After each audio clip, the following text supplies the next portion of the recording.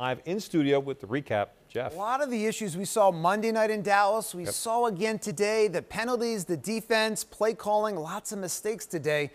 Nick Sirianni's throwing his headset. He's screaming at the refs. The Eagles coach as frustrated as every Eagles fan out there. The mistakes maddening again today. 3 touchdowns are taken away due to penalties.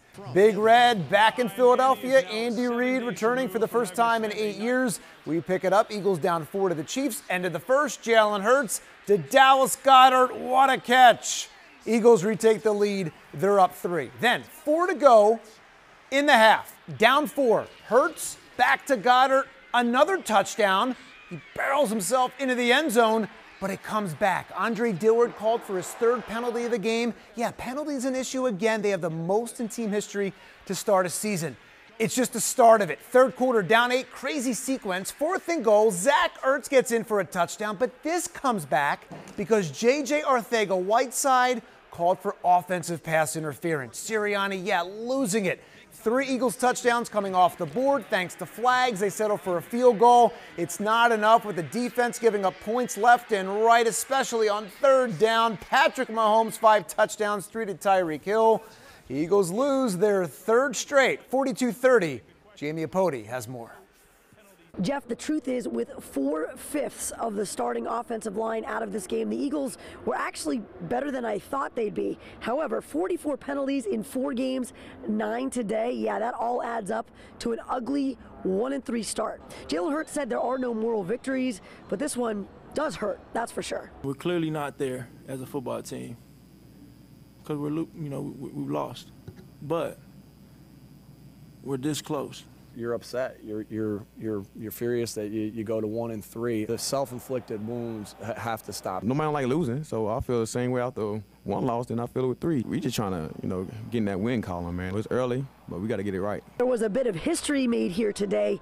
With the win, Andy Reid became the first head coach in NFL history to win 100 games with 2 different franchises. 140 with the Birds, 100 with the Chiefs. Fitting he did it right here in Philadelphia. It's great. The people here have been phenomenal since I got here.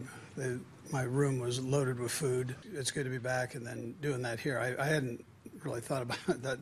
I don't know if that's a positive thing, but I'm glad it took place. At the link, Jamie Apodi, Channel 6, Action News. And Reid celebrated with a cheesesteak. Well, we have a lot to digest, a lot to talk about tonight after this. The penalties, the red zone, the D. Sports Sunday at 11:35. Deuces and Jaws are standing by. Baseball, the Phillies are already making big changes after missing the playoffs. The Phillies are firing both their hitting coach and infield coach, hitting and defense, among many issues for the Phils. Bryce Harper, he is ready for a change, already with a new haircut in Miami for the finale. Harper, he wants to be back. He loves it here, but he doesn't know if Andrew McCutchen will return. McCutchen, what could be his final game, hits the game-tying 2-run homer in the 3rd. But very next inning, Hector Neris, you know where it's going. He gives it right back. Nick Fortes, a 2-run pinch hit homer. Phillies lose the finale 5-4. Afterwards, Harper doesn't hold back. He wants changes from the ground up. We can't just keep going out and buying and buying and buying. We need homegrown talent. We need our minor leagues to be better. We need guys to come up from the minor leagues and have success. We need dogs, man. I tell you what, we need some dogs. We need some guys that can, come in every single day and play. The Union running, playing against Columbus, and they get off on the right foot today, and they keep it going. 89th minute, we pick it up. Leon Flock, his first MLS goal, got it. Union win 3-0. They're unbeaten in their last 4 matches, so the Union right now going one way, the Eagles going the other. We'll talk about it more on Sports Sunday. Hopefully that changes for the Eagles. All right. Thank you, Jeff.